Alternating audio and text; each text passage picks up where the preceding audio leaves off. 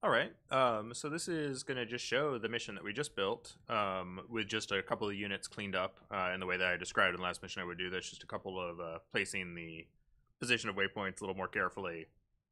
And I put this very, very exciting red arrow right there. That's all we see on our map at first, though, except for this border. That's like the front line, effectively. And that's because the game actually has to, well, the system has to initiate, and it can't do that until the mission starts, really. I'm going to make my pilot just be autopilot. And we're just going to look around a little bit. I have everything set to normal settings so that this isn't really for flying or having fun. In that case, we would obviously be expert. But here, we'll start to be able to see things on the map shortly. Not quite yet. All that'll show up right now are the artillery. Oh, oops, I left an artillery over here. That'll actually attack some of the taking off German planes. We'll look at it in a second. And then as the units come into the game, they're going to demonstrate themselves on the map a little bit more. So now we just had this row show up right here, and that's actually the waypoints that represent the user flight, the player. And right now they're actually not totally selected. I just showed that to you earlier than I showed the other flights because they're for you.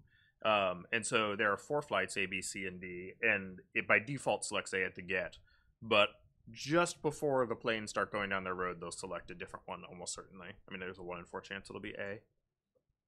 And then we can now start looking at our units. So here's just us, the players. And this is just showing that the players do still follow the waypoints. That's why we're not the leader. So that we could demonstrate that.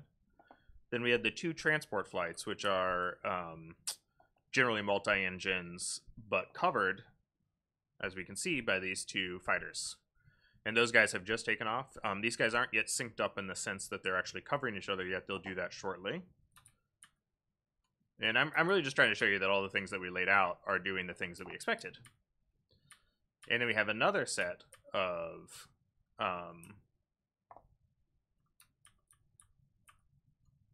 as you can see, they're taking off from different airfields, but we happened by chance to get the same pair of P-40s and P-2s. But that's cool. It's random which of the 4 flights it picks. And we didn't really like set the units in any specific way. I just wanted to show that they were here. Oh yeah, that's the artillery I was just talking about that I put way too close. That's funny. To where the Germans are taking off. They both picked 202s. Was also a random selection. And as these guys start to take off and get in position, they'll start notifying the map of what they're doing. So like these 2 air entries right here, where the mouse is moving, that indicate those are the German flights, and that's all we'll get to see of them because we're Russian. And so it's hidden from us unless we do some reconnaissance. And I'll talk about reconnaissance in a future one. One of our transport flights has decided on its route. And so it's going to fly the C route. These are set up, again, this is totally variable, and you can set it on the mission yourself.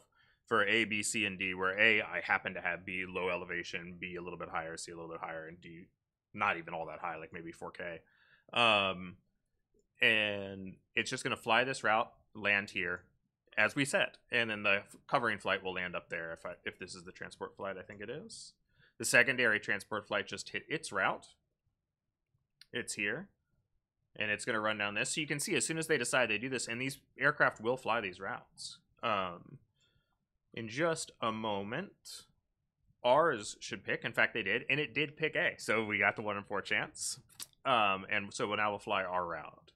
So now we can go back in and look at these guys a little bit.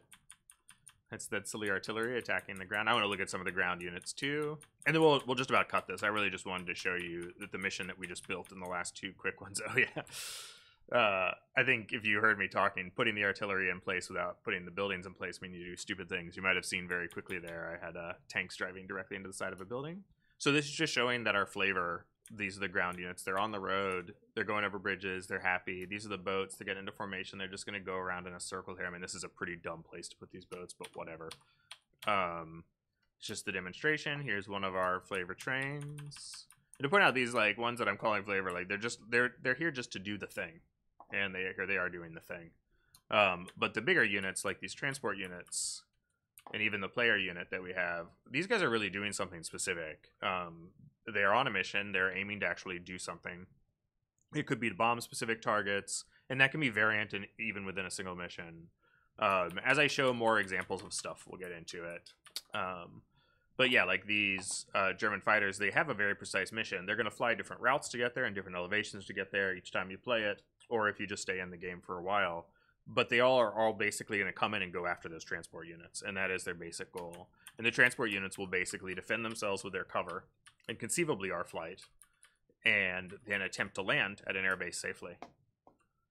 And then those things we haven't incorporated into this mission yet, because I didn't give that in the instructions yet, how points and wind conditions and stuff like that can be incorporated. I want to discuss a little bit more on how the logic systems work before that happens, and we'll do that in the next few videos. Yeah.